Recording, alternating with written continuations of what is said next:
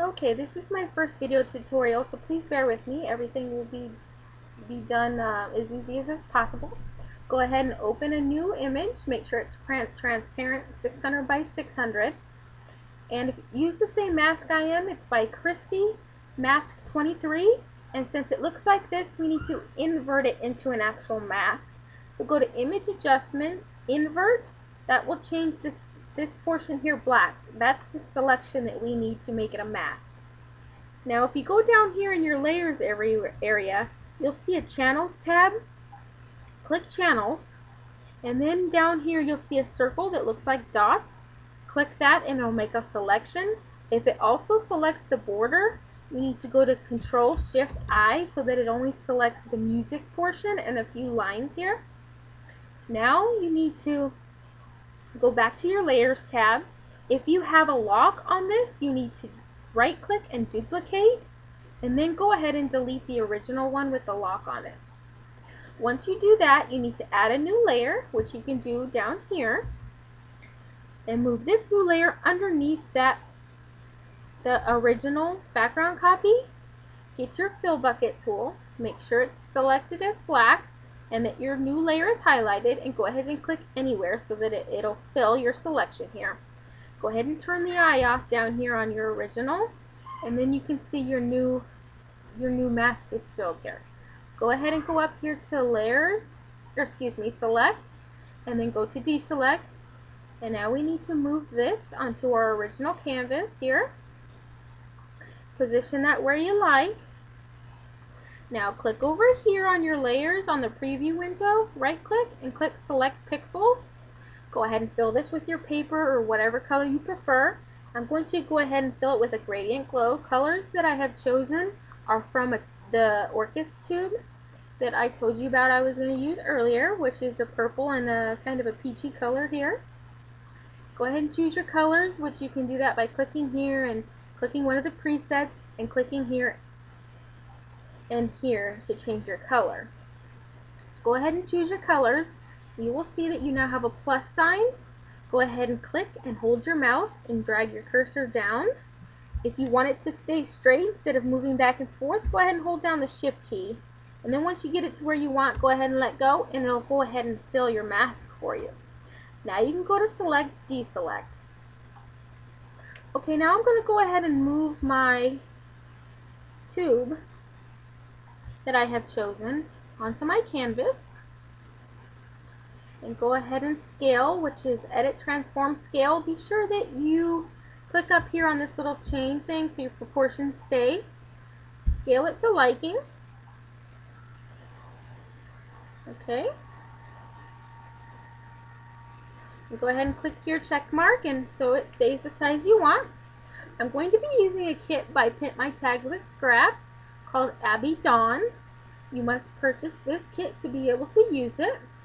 So I'm going to go ahead and find this kit and add some elements from this kit. You may change anything you wish, add anything more than what I have here. Feel free to do what you like. And first off, I am going to add a frame that looks similar to a ladder. Let's find it here, which is here. Okay, we're just going to go ahead and move that to our canvas. Move this underneath our tube. We're going to Edit, Transform, Rotate. Rotate to your liking. Go to Edit, Transform once again, and Scale. Be sure to click your chain again. Scale to however big you want it. Position how you like.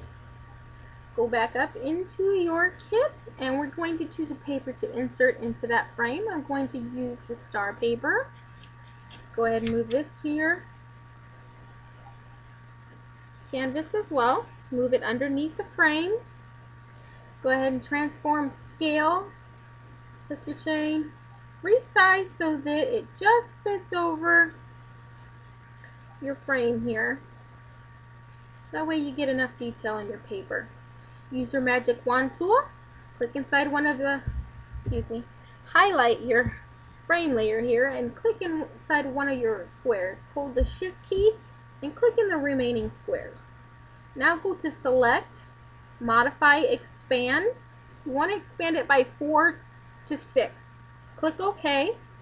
Now go to Control Shift I so it highlights everything else. Highlight your paper layer once again and go to Control X and it'll erase everything except for what you wanted inside the squares. We don't want to select this square down here because it's an open square and it'll just insert everything on the outside and we don't want that. Okay, now you're going to go ahead and add some more elements. And to go to our finished product here, I went and added the flower element. I did not resize. All I did was position it to where I wanted it to and erased everything that elapsed down here. I also added some stars. What I did was I scaled it to my liking, moved it over, and erased anything that was covering or seeing through the mask. I made sure that layer was underneath my mask layer, and I made sure this flower layer was underneath my frame layer. I also added this wire and made sure all of that was underneath those layers as well, and erased anything that I could see through the mask over here. Now, I added some tubes here, which I decided to do that after I added the paper. You don't have to add the paper if you decide to do what I did here. I just wound up changing things as I went along. So go ahead and insert portions of the tube just as we did with the paper earlier. Okay, now what you want to do is go back to your original tube layer, which it looks like this. Now you want to duplicate that layer. Go up here to filter. You want to go to blur and Gaussian blur. Set that at 2.0. I find that's the best. Now you want to go to your layer style here. Click on the drop down menu and go to soft light. This will make the tube a bit brighter and a bit softer. Now you also want to, if you insert the tube portions here as I did here, you also want to do that same effect on those tubes. Okay? Now, once you do all that and you add everything to your liking, go back and add drop shadow to your frame, to your tube, but on your tube layer, make sure that you only add the drop shadow to your original tube, not the one that you added the soft light to. That way it doesn't turn out all weird. Go ahead and add drop shadow to your stars and your mask as well. Now you need to click on your text tool so that you can add your text here.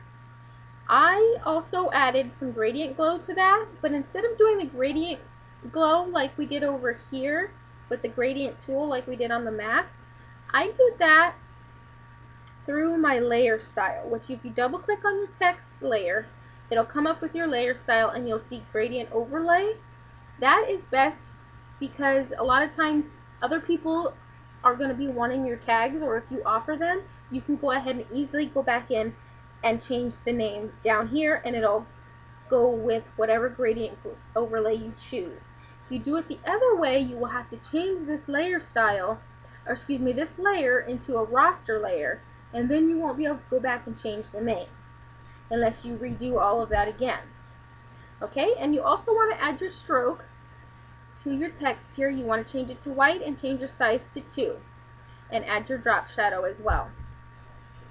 Finally, you want to go in and pick a simple text and you want to add your copyright and your license number. You must have a license number in order to use Orkus art from Pix for Design. It is very important that you add your copyright. And from there, you are completely finished. I hope you have enjoyed this, and I know it was quick, and hopefully it was easy for you to understand.